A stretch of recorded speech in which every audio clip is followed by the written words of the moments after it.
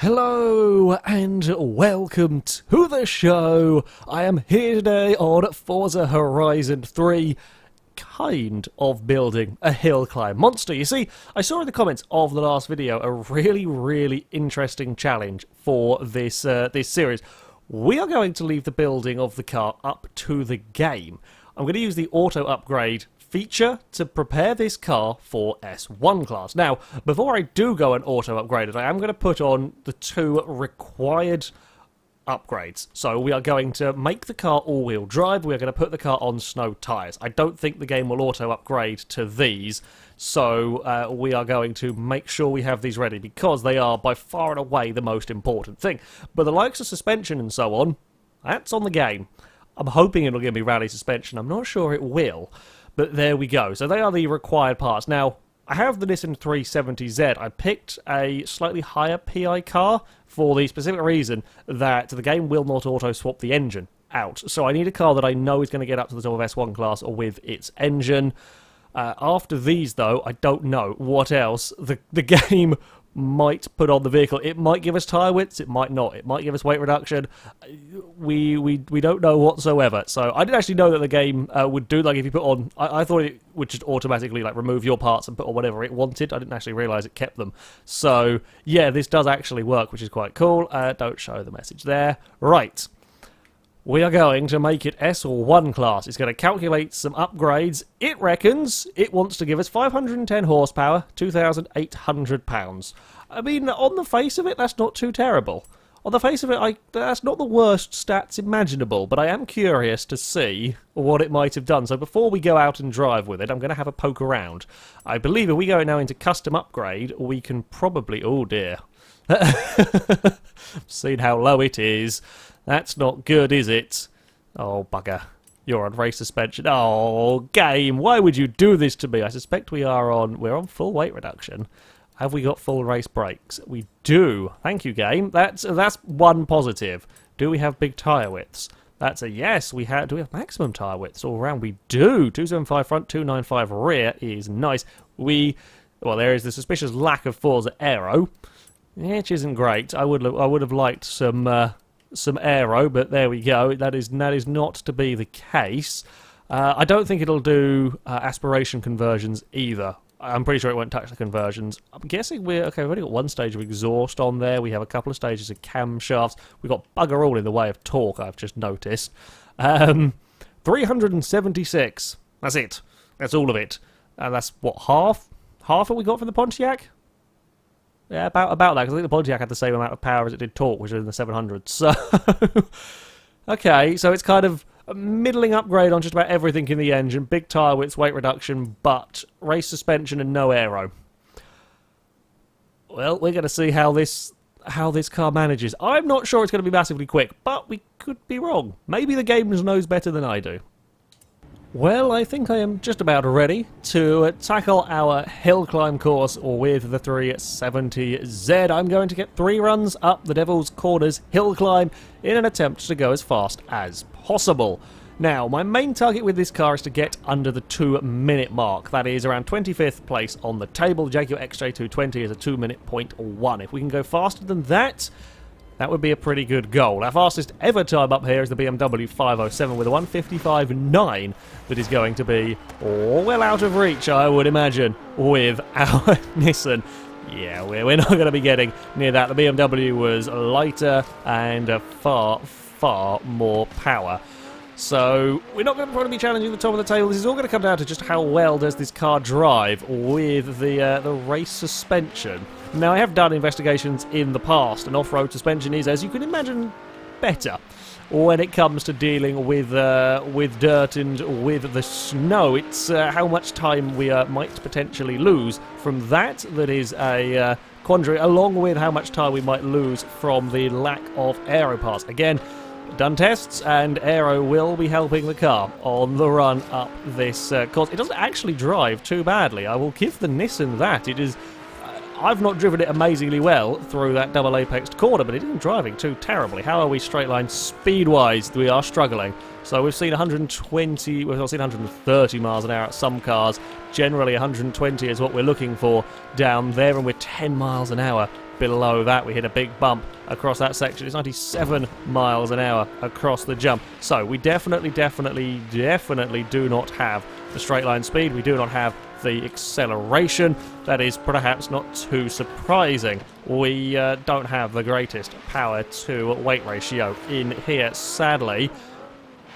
However, it is nice to drive through the corners. In many ways, much like the XJ220, it's a nice car to drive up here. In that, statistic-wise, I think this is quite similar to the Jag. It's a nice enough car to actually drive if you're not looking for or not looking at the lap times, or stage times in this case. Because, yeah, it drives good, but I'm not sure overall we're going to get the pace. It's very quick off the icy straight, and actually very easy to get it off the icy straight nicely as well, which has flummoxed a few vehicles of late as we head around the penultimate corner, try and straighten it up for the final turn, and the run towards the line. Ooh, it's not a terrible start. It's not a terrible start. 2-minute point 1. In fact, we've gone faster than the XJ220 already. Definitely a couple of places I could improve upon on that run as well. I think we might be able to get this auto-upgraded car sub 2 minutes, maybe even to the low 159s with a really, really good run. So, as we head on to our second attempt, if we are going to get any speed from this car, it is all going to come in the corners. Let's face it, there is just not the acceleration. We were doing almost 130 in the last car to tackle this. We do 130 the pot. No, we won't do 130 the pot. What was it to do 130 by turn 1? I can't. So many cars have gone up this course. Something crazy and lightweight. Can't remember now what it was that was doing that towards turn 1. I've had a complete and utter brain fart, but never mind.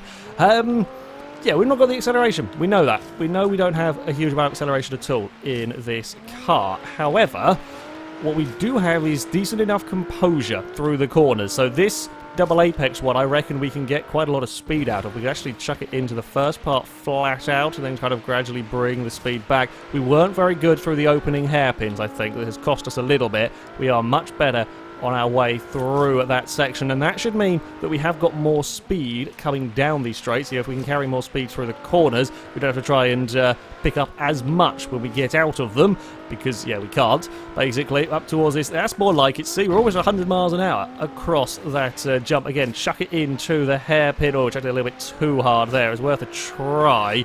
I don't think we were good enough through the opening hairpins. I think we were too slow down there. We're going to have a little bit of a lock-up. Not sure if second gear is the best option around there. Again, we're just chucking the car in, and it has got enough grip, even without the extra downforce from the Forza Aero. We have got enough grip to be throwing the car about, and again, we're flat out onto the icy straight, which not everything can do. Big problems. That's race suspension for you. Oh, crap. Really big problems. I don't know what bump we hit, but we hit something very hard that launched us into the air, and then I can't get off the ice, and we're going into the wall. Damn. We didn't go for a complete spin, but yeah, that is race suspension. The suspension has been doing pretty well around here. However, we hit those bumps wrong, and that's going to cause us a world of pain. Yeah, up until then, I think we were quicker in some places and worse in others. Overall, yeah, I do think we can get under the 2 minutes. We just need to be mindful of those horrible, horrible bumps. Well, once more, the pressure is very much on for our final run, as I must keep the Nissan out of trouble, which is easier said than done when you have a car on, well, less than ideal suspension configuration. But it is what it is.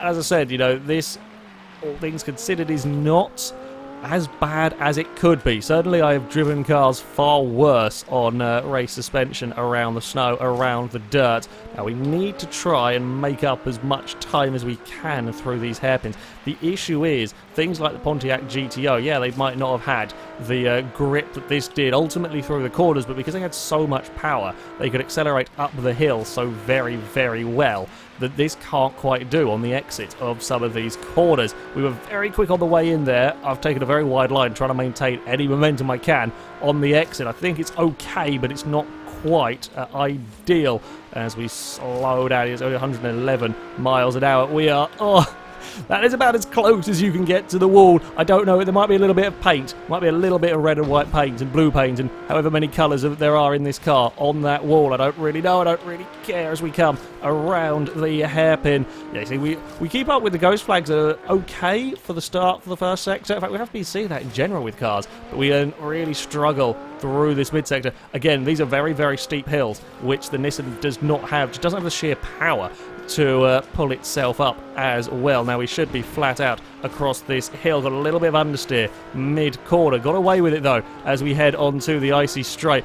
Big bumps for the car now as we head off of it, try and carry that momentum once more up towards this back jump. 99 miles an hour isn't too bad because it is very, very good off of the icy straight. Jump on the brakes, get the car stopped, get the car turned through these final couple of corners, and it's the run to the line. What is it going to be? It is a low 59. I think it was a 59.2 in the end. 59.253 for the 370Z.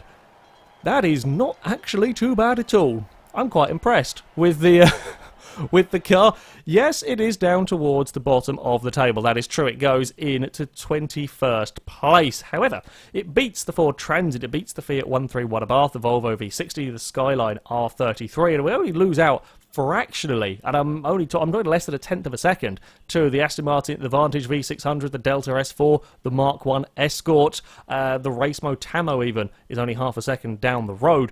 And you know, all of those cars were built specifically to deal with the snow, built specifically for this course, and our car was not. It's yeah, it's an interesting challenge. It was a curious car to take. I really thought that race suspension would screw us over horrendously, and well, it did kill us on one run. I thought overall we would be really struggling for speed, especially on a course like this where it is very rough.